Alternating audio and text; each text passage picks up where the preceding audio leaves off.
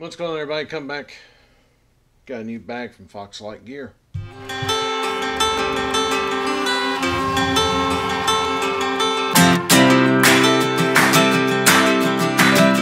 What's going on, my outdoor crew? This is Patrick, Mid-10 Outdoors. Hope you're staying safe. Hopefully this thing will be over with before we know it. But while I've got the time, I'm changing up some gear that I'll be using more of. You know, I have the medium Foxlite Gear bag for my food bag, or for my cook kit. What I'm fixing to do though is change it up to the extra large. I went from medium to extra large bag because I can get more in this thing. This is the first generation. If you'll look, she didn't have her her logo or her label on it like she has on here. I will be leaving a link down below to her Etsy store. Go check her out. It's Foxlite Gear. She makes some nice stuff. Really nice stuff.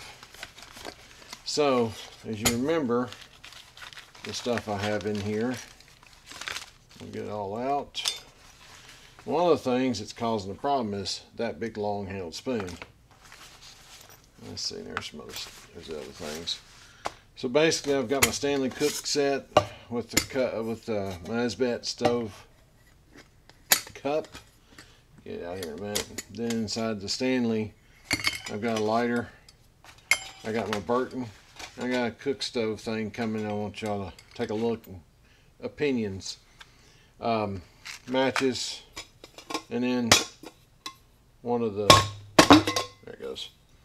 Small canisters of fuel for the cook stove.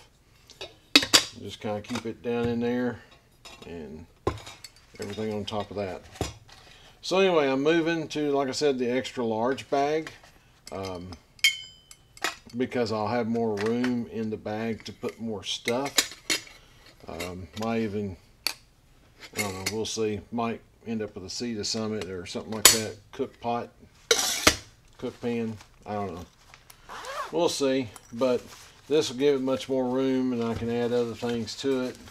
The medium bag was just getting too small, and plus with this thing in there, it was a mess. Of course, I always keep coffee on me and that kind of stuff, so that's going to work. Much bigger bag I can add to it. Now I've got another bag I can do something else with. So Foxlite, go check them out on Etsy. She makes really good quality stuff. This is all ripstop nylon, has them lined on the inside. They are water resistant, not waterproof. There is a difference. I imagine if this gets wet enough, it's going to soak through. But you can always bag up your stuff inside these. Do it that way. But that's it for now. I don't know what I'm going to do with this bag yet. I'm sure I'll make another kit for something else. But yeah, that's what I wanted to do. That was my whole goal. I know there's a lot of room. I can sneak some bars and stuff in there for hiking. Make this a food/cooking bag, and it's all contained in one bag. So that's it.